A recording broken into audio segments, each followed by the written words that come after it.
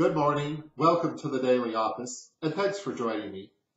I'm Brother Bill, and this is morning prayer for Wednesday, January 6th. It's the feast day of the Epiphany, the day when the wise men arrived to give their praise and gifts to the baby Jesus.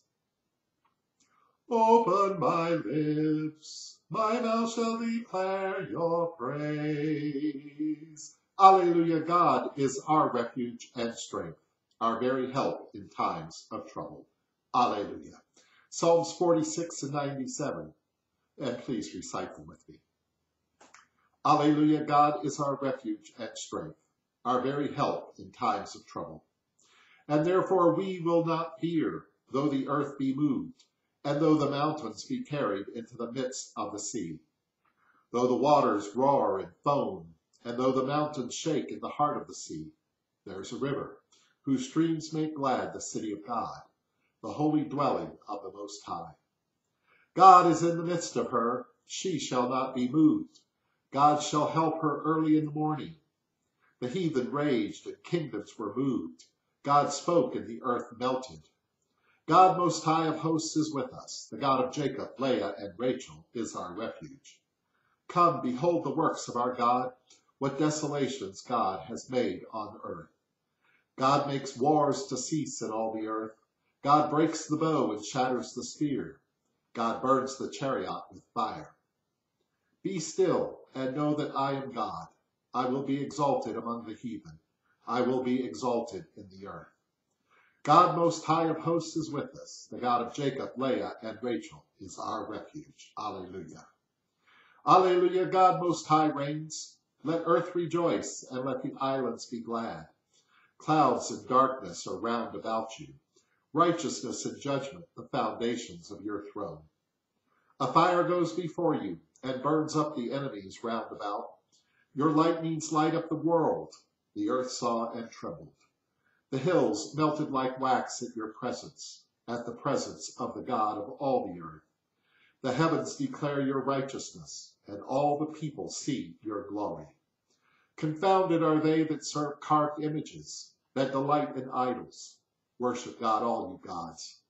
Zion heard and was glad, and the daughters of Judah rejoiced because of your judgments.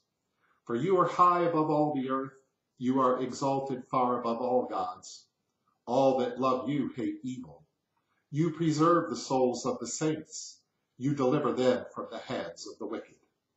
Light is sown for the righteous, and gladness for the upright of heart.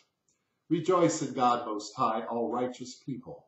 Give thanks for God's holiness.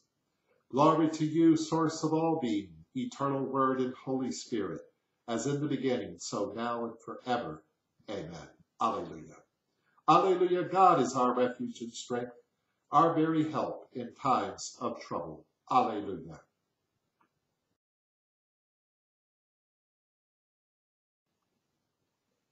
A reading from the prophet Isaiah, chapter 52, beginning at verse 7.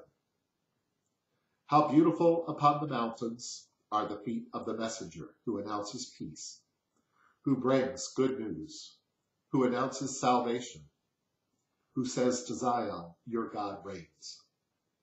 Listen, your sentinels lift up their voices. Together they sing for joy, for in plain sight they see the return of the Most High to Zion. Break forth together into singing, you ruins of Jerusalem, for Yahweh has comforted his people. He has redeemed Jerusalem. The Most High has bared his holy arm before the eyes of all the nations, and all the ends of the earth shall see the salvation of our God. Here ends the lesson.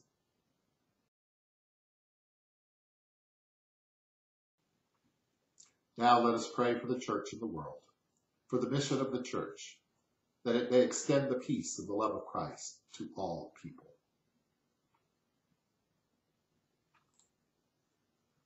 For Michael, our presiding bishop, for Jennifer Ann, our bishop, for Brother Joe, our community servant, for St. Peter's in search of a vicar, for all of our church leaders, for all clergy and ministers, that they may be ever faithful servants of your word and sacraments. For unity in the church, that our scandalous divisions may be healed. For the poor, the hungry, and the thirsty, for the destitute and the unemployed, that we may share with them the riches of creation, free the world of poverty and famine. For Donald, our president, for Joe, our president-elect, for Doug, our governor, and for all the leaders of this nation, city, and state, and for the leaders of the nations of the world, that they may bring justice and peace in all the earth. That God, who's begun this ministry, may bring it to fulfillment. For the dead, especially Brother Ronald Francis, Brother Robert Patrick, Marjorie, and Lloyd, and Carol. Rejoicing in the fellowship of Francis and Clare and all your saints, let us commend one another in all of our lives to Christ our God. For the intentions of those who've asked our prayers, and for all of your intentions.